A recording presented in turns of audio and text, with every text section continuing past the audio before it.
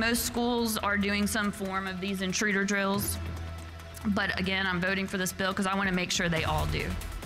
Because I want our babies and teachers to be as safe as they can. And I know the bill has an opt-out that school boards can make a provision for parents to opt their children out, and I hope that no one does that. In the House, members debated a bill that would set up school safety training programs for educators. Good evening. Welcome to Lawmakers on Legislative Day 24. I'm Donna Lowry in Atlanta. On the show tonight, legislators join us to offer a closer look at some land issues in Georgia. We'll learn more about the privately owned Green Island and what the state is doing to try to acquire and preserve it. They'll also talk about legislation dealing with the Okefenokee Swamp and hear about an environmental bill aimed at the coal ash issue near Plant Shearer. The Georgia Power facility is located just north of Macon. Several bills are trying to help with victims' rights. Sponsors of a few of those bills join us later in the show. But first, let's get an update on the busy day at the Capitol. Today in the House, a particularly charged debate about House Bill 147 and safety plans for Georgia schools. Representative Will Wade carried the Safe Schools Act on behalf of Governor Kemp. This bill does four things. First, it establishes a voluntary school safety and anti-gang endorsement for current teachers or future teachers. It encourages colleges and universities within their teacher preparation programs to include training and best practices for promoting and preserving safe schools and identifying and deterring youth gangs. It also ensures that school safety plans that are currently submitted to their local law enforcement agencies be additionally shared with GEMA and Homeland Security. And last but not least, this will require an annual intruder alert drill before October 1st, and there is a provision that will allow for students and faculty to have an opt-out.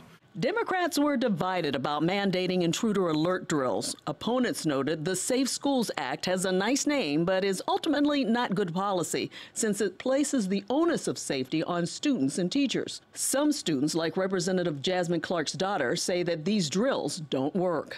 She said, "Mom, these drills do not work. Because if the shooter is another student, they aren't stupid. They know the school is not empty. They know we're in there. And also, they've done these drills. They know the protocol. They know where we are, and they are still going to kill us." Representative Ann Allen Westbrook said mandated intruder drills actually burden students and teachers. There is evidence, however, that intruder alert drills can have a significant negative impact on students' mental health. Our friends up the road at Georgia Tech conducted their own study of the immediate and long-term impacts of active shooter drills on the health and well-being of students, teachers, and parents. The results revealed a 42% increase in anxiety and a 39% increase in depression. We do not need to give teachers more to do and more reasons to leave the profession in this state. But Democrat Stacey Evans rose to support the bill, saying the reality is heartbreaking but necessary. If there is a school shooting and our children are able to, some of them, stay in a room and convince somebody that no one's in there, that's only going to work if everybody knows how to do it. 5-year-olds finding the deepest corner in their classroom or a little crevice behind where they hang their coats and backpacks up, getting down as close to the ground as they can and being absolutely silent. The teacher putting black construction paper over the window that are on most school classroom doors so that it looks like no one's there, and then everybody being quiet. 5 years old. Representative Lisa Hagan, a former classroom teacher, said the bill gives children a tool against those who will continue to disregard existing school safety zones. I remember when I was teaching fourth grade in Lawrenceville when Columbine happened. The kids came to school the next day and they were scared. And we had to talk about this. We could not address it, and I agree with those of you that don't think we should have to. But I think it's not in the best service of our children to not give them the tools and the preparation that they need should this happen. HB 147 passed 148 to 20. Most of the representatives with nay votes were women. And in the Senate, it might be a bit easier now for you to vote in the next election. SB 129 lets employers allow up to 2 hours for employees to vote in any local, state, or federal election, specifically for advanced in-person voting. That bill passed 51-4. Rural health care got a boost today as well. Senate Bill 99 would make the certificate of need requirement exempt on new rural hospitals that provide acute care, as long as they treat a certain percentage of Medicare, Medicaid, and indigent patients. We have a need for innovation and access to expand into rural Georgia as it relates to health care, and this is a bill that will allow that to happen. CON is a regulatory mechanism that allows for controlling the volume of health care, and that is the exact opposite of what we need in rural Georgia. So we're going to allow new hospital construction in rural Georgia. But critics of the bill say that the certificate of need rules are there for a reason. What you're doing really is skirting regulations that are in place in Georgia to do this hospital that's very, very close to the hospital in the next county, and that will adversely impact the bottom line of the hospital in the next county, and creating a special carve-out. Isn't that the case? I mean, this is just really anti-regulatory legislation that you're trying to keep the state out of a decision to put up a hospital and run it, and when it no longer meets the state definition of rural hospital, it still gets to call itself one and benefit from the state the law on rural hospitals, state regulations. Senator, I certainly would not classify us passing a law under the constitutional powers that we've been given and changing law as, quote, skirting regulation. What we do in this building is review and change things constantly. And I certainly would not characterize any of the changes to law that you put forward as skirting regulation, nor do I classify this as skirting regulation. That bill passed 42-13. And finally, if the sound of leaf blowers drives you crazy, you aren't going to like Senate Bill 145. That bill prohibits banning gas-powered leaf blowers versus electric leaf blowers because the technology is not equal as of yet. The law would sunset in 2031 to allow electric blower technology time to evolve. That bill passed 37-16. That's our Capitol Report. Now let's dig deeper into some individual bills dealing with land in Georgia. Joining me are Republican Representative Jesse Petrie of Savannah. He's chair of the House Human Relations and Aging Committee, and Democratic Representative Mary Frances Williams of Marietta. Welcome to Lawmakers. It's your first time. Thank you for coming. Thank you. So we're going to start with you, Chairman Petrie, your recent announcement about Green Island. And I want people to hear more about it. Green Island is privately owned by the Lewis family. It's 450 acres, an island located in the southern end of Chatham County. And Chairman Petrie, before we get into the specifics of your announcement and what you have to tell us, describe it a little bit. You've been there. Oh yeah, I've been all over all of the islands around where I grew up, and this is yet another beautiful island on the Georgia coast. You know, a lot of people don't realize how well we've protected the Georgia coast in this state. We have, without question, the most protected coast in the country. We have 12 barrier islands in this state, only 4 of which have any appreciable human population. Now, this island is not a barrier island, but it's yet another island that we can preserve and protect. And as our state explodes with population growth, the time to do that, as I always say, is now, not 10 years from now. And so this was a great opportunity to take a jewel, an island that is just environmentally and historically has so much value, and try to preserve it forever. And so I've acted as a liaison with the family, with the county, and with the state to try to find a way forward to save and protect this island forever. Otherwise, it would eventually likely have been developed. And it involves this $3 million grant. Yes, ultimately, to try to find a solution, we needed to get the state to I initially began by trying to get the state to purchase it to add it to our Skidaway Island State Park. That didn't work out.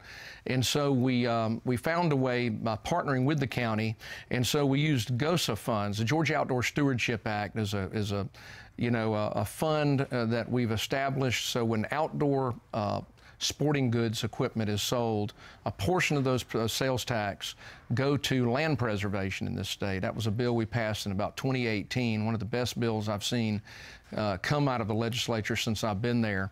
And it allows us some funds for this purpose. And so we're using those funds, and our success was, and so thankful to the governor and to the commissioner for supporting me on this. We've been able to get $3 million to dedicate to this purchase to help us to find a way to make sure that we preserve this island. So at some point it'll be a park that people can go to, boating. What do you expect people to use it for? We certainly expect public access. It would be ultimately owned by the county.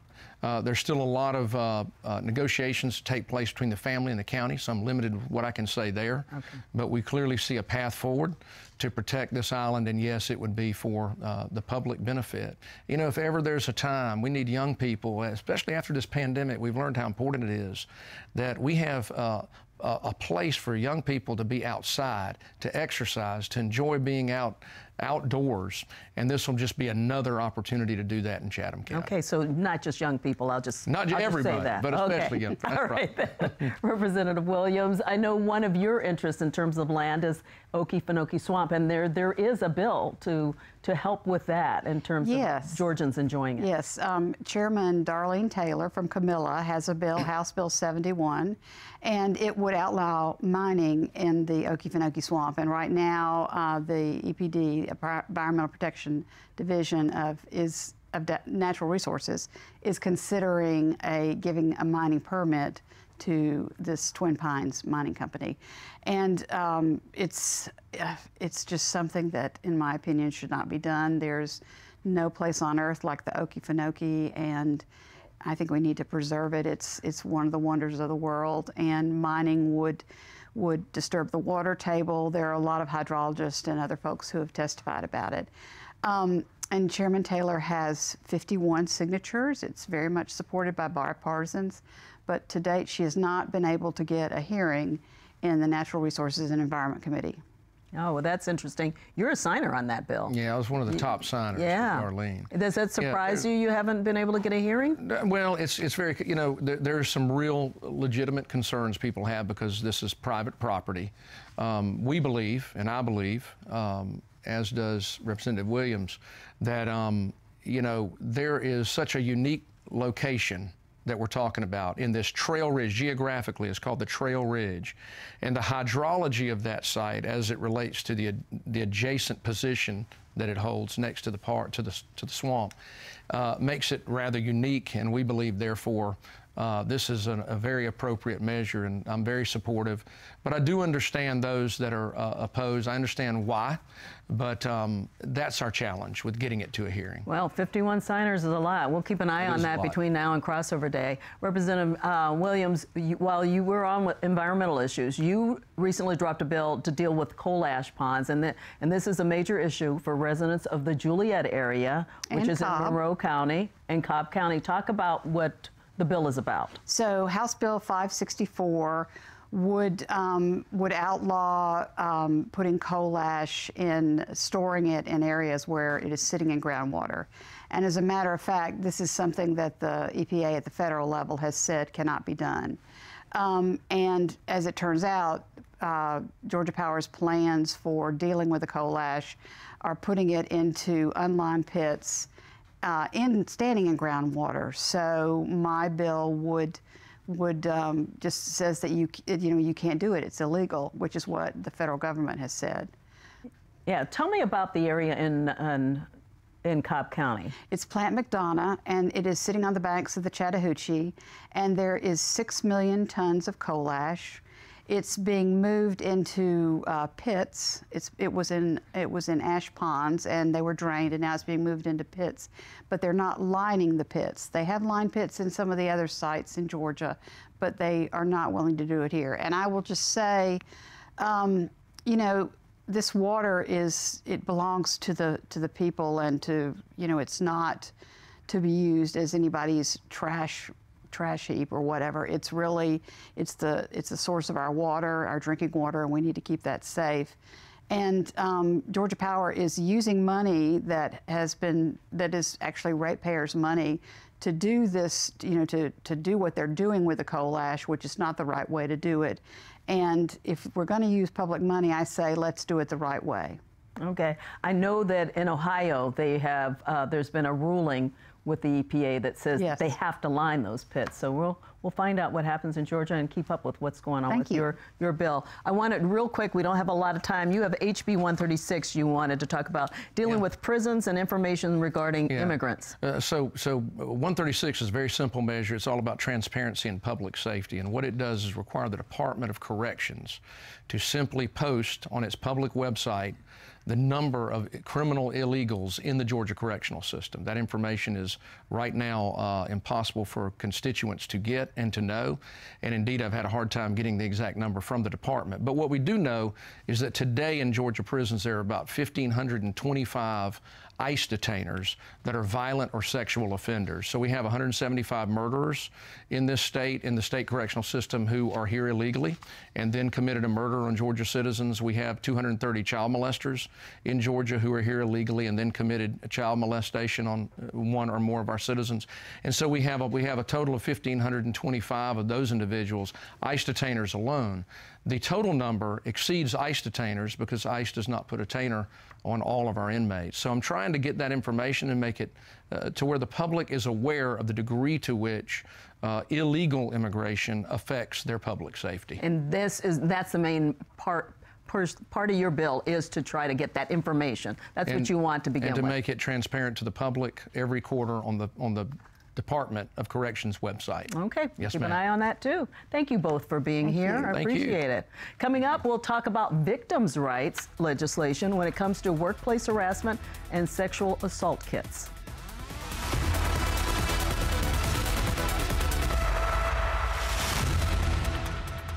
Lawmakers is made possible by Georgia Farm Bureau. With over 80 years of helping everyone understand the importance of agriculture in our state. After all, ag is Georgia's #1 industry. Food and fiber production represents over $74 billion in output of Georgia's strong economy. The Georgia Farm Bureau legislative team works to represent producers across Georgia at the state capitol during the session and year-round. Georgia Farm Bureau, the voice of Georgia farmers. Here's what's new this month with Passport. Kirsten had a lot of courage. She fought for Black culture.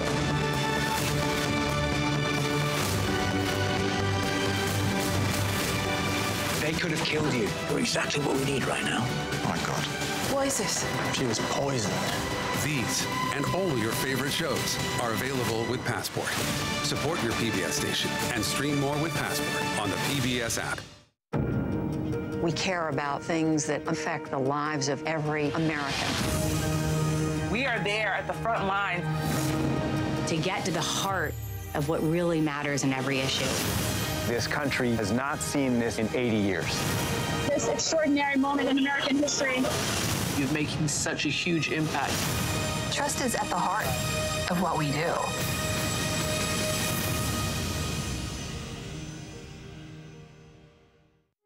One of the easiest ways to support GPB is to become a monthly GPB sustainer.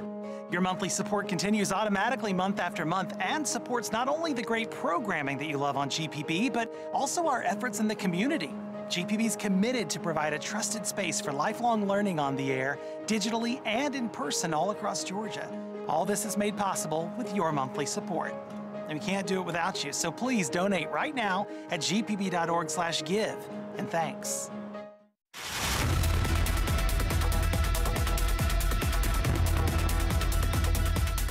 Welcome back to Lawmakers. I'm Donna Lowry. We're going to focus on some bipartisan bills with people who are very much in favor of them. They're dealing with victims' rights. And joining us are Democratic Representative Scott Holcomb of Atlanta and Democratic Representative Terry Anulewicz of Smyrna. Welcome to Lawmakers. Thank you. Okay, so your bipartisan bill, Representative Anulowicz, it would offer protections for workplace harassment. And so tell us more about it. That's right. So this bill, it's HB 381, and what it offers is protections for workers. We have federal protections through Title VII of the EEOC. The issue we've realized in Georgia through talking through people who have been through this kind of harassment, through the attorneys who've tried to help people make these cases, more than 95% of these cases they're not ever heard in the federal court system. It's really, really difficult for victims of workplace harassment to receive the hearing, the fair hearing, the fair trial. And so I thought, well, we can do a better job than the federal government here in Georgia. We can have these protections. We can have legislation that mirrors these EEOC protections, but also makes them even better, does more for Georgians, makes these things easier for Georgia workers if they are receiving harassment, and also make it easier for employers to know exactly what they need to do to have the affirmative defense if they're accused of harassment. Yeah, and so I know you've had this bill for a while. Have you changed it at all, or are you feeling more confident? So this bill's been in the work for several years. We have been working on this bill with advocates, with the representatives from the business community. I actually picked this legislation up from Representative Bee Wynn when she left the General Assembly, was focusing on her statewide campaign. She asked me if I would take this on, which I gladly did. So, I mean, again, for multiple years, there have been a lot of conversations, bipartisan conversations happening. We had a 3-hour hearing last year in the House Judiciary Committee discussing the bill. So I think everyone on the Judiciary Committee who was on the committee last year is very familiar with what this bill does. Okay, I want to talk to you about this, Representative Holcomb, because you're one of the several attorneys who signed on to this. So it includes Representatives Rob Leverett, Tyler Paul Smith, Mary Margaret Oliver, all attorneys. You favor this. Tell me why. It's needed for the reasons that Representative Anulowicz said, is Georgia has been a laggard in these areas, and it will provide another provision within our state law to protect against discrimination. So. Yeah, and right now, how are you feeling about the bill being able to make it? I like its chances. I think often they are a multi-year effort, and it moved last year, and it should move again this year. And I think what we're going to see for a lot of bills is a lot of urgency over the next few days, and then a wave of bills on crossover day next Monday. And people who have experienced harassment, they just want some relief and to be heard and to go through a process. That's right, and it's important to make it clear, what the rights are for workers, but also what we're asking of businesses, because we wanted to have a very clear affirmative defense for business owners in Georgia, so they know exactly what they need to do. And again, it's very clear. It mirrors federal language, and I think it's something that would hopefully be welcome. I think most businesses in Georgia are doing the right thing, but we know that not everyone is, and we know that there are a lot of workers who have faced some pretty unfortunate consequences. And frankly, we know how tight the labor market is in Georgia right now. Yeah. We know employers are very focused on workforce and workforce retention, and I think that when workers know that they do have protections in place, that Georgia, we are looking out for their best interests, I think that will help with workforce retention. Yeah, and bringing people into the workforce. Yeah. Absolutely. So Representative Holcomb, let's change a little bit. You have a bill, HB 365, the Sexual Assault Reform Act. Tell us a little bit about that. This effort builds upon about 6-7 years worth of work. The state, in a very bipartisan way, has worked to address the backlog of untested sexual assault kits. We've worked to preserve the evidence, and we've instituted a tracking system.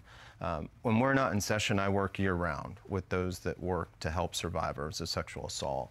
So before the session started, I asked them, what are things that we need to do to continue to improve our state's laws? And they gave me a number of ideas. One of them is to expand the footprint of sexual assault nurse examiners. These are nurses with specific skills that can help those who have been the victim of rape or sexual assault. So they help with preserving the evidence and to make sure that we can then take the evidence and use it to prosecute the offenders. In addition, there is a provision to ban do-it-yourself kits. This is a new idea, and I think as a former prosecutor is a horrible idea, because if an individual were to use a do-it-yourself kit, that has tremendous problems for chain of custody, and it would not be admissible in court. So what we want the victims to do is to go to a care provider, to go to a sexual assault center, to go to an emergency room and have a trained person, a sexual assault nurse examiner, take the evidence that knows what that person is doing and then can protect the evidence going forward. So I had not heard of these kits. Yes. So something on the market that somebody's trying to sell and people think, well, I don't have to tell the police, I can just do this myself. Exactly, and that's the idea behind it, and without really knowing the consequences of that, let alone the state of Georgia has made a policy that no victim pays for a sexual assault kit. The taxpayers pay for that. So if an individual presents to have care provided after a sexual assault, that is not on them in terms of the financial burden. So this is a market that is attempted to be developed, and advocates, for them, it was their #1 priority. And so I listen to them, I do what they suggest and recommend, and that's why I'm advocating for this. Have we seen the numbers? I know a few years ago, as you mentioned, in Georgia, we had just this huge backlog of sexual assault kits. Are we better? We are better. However, there are still issues with processing in a timely manner, and that gets to resource allocation to the Georgia Bureau of Investigation. I think they do a tremendous job with the resources that they're given, but we have to make sure that we continue to give those resources so that way the kits are tested and tested timely. But the old backlog has been cleared, so yeah. I am grateful for that. And I know you're a sponsor on this bill, Yes. too. Yes. Yeah, lots of interest in it. I am an enthusiastic supporter. Representative Holcomb has really been the leader in the General Assembly for many years on making sure that the state of Georgia is doing everything we should be doing to make sure that all of these rape kits are tested, to make sure that survivors of rape have the resources they need. And this bill is one, and there's this chain of legislation that we've had to support survivors of rape and sexual assault, and to make sure that these crimes are prosecuted, to make sure that these victims and these survivors receive the support they need. And this is another piece of that puzzle. Yeah, I'm glad you're telling us about it, because I think people think, oh, a kid, at least, their embarrassment is not there, those kinds of things. So the kind of things you're doing as do-it-yourself kit, I guess they thought it sounds like a good idea, but I'm sure somebody's trying to make money on it. I did want to ask you quickly about HB 382. It's companion to your other bill, right? Different. I just happen to drop them one after another. All right. Tell us about that yes, briefly. HB 382 is actually going to be heard in the House Judiciary Committee tomorrow before the full committee. This is a victim-centered program for restorative justice. And what this does is it's similar to what happens in a lot of other states. It is something that helps provide healing for victims, and their survivors. It offers accountability. It is important to bring together, these victims, and it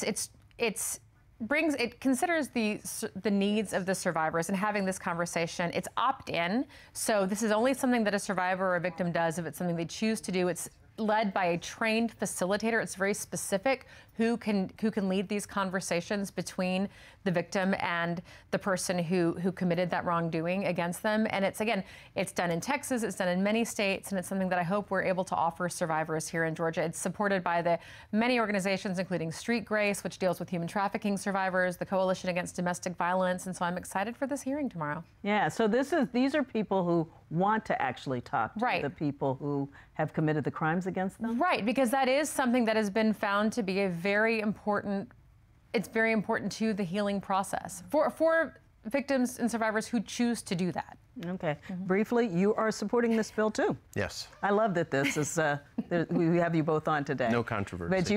But this is something you feel that's needed as an attorney. I do. Yeah, I think it will be helpful in that aspect of having the victims have their voices listened to is extraordinarily important in terms of recovery, yes. Okay, well, we're going to keep up with all of these bills and let people know, and good luck. Crossover Day Monday, so good luck to you on all of that. Thank you so much for coming on the show. That does it for Lawmakers today. We'll be back tomorrow for day 25 of the Georgia legislative session. To keep up with the world of politics, tune in to Political Rewind with Bill Nigut weekdays at 9 a.m. and 2 p.m. Good night.